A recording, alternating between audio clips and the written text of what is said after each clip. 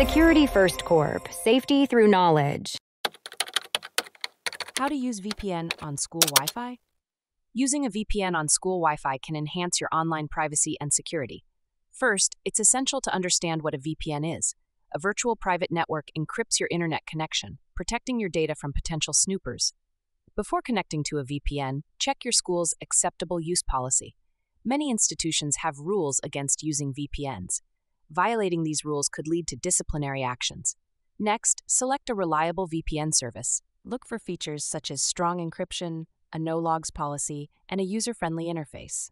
Ensure the VPN is compatible with your device, whether it's a laptop, tablet, or smartphone. Once you've chosen a VPN, download and install the application. Follow the setup instructions provided by the VPN service. This often involves creating an account and selecting a subscription plan.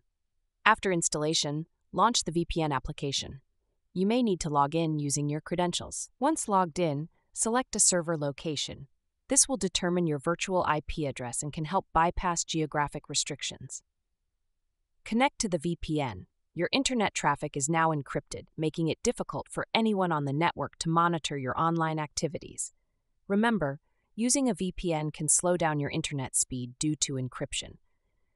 If you experience significant lag, consider switching to a different server or adjusting settings within the VPN application. Lastly, always disconnect from the VPN when not in use.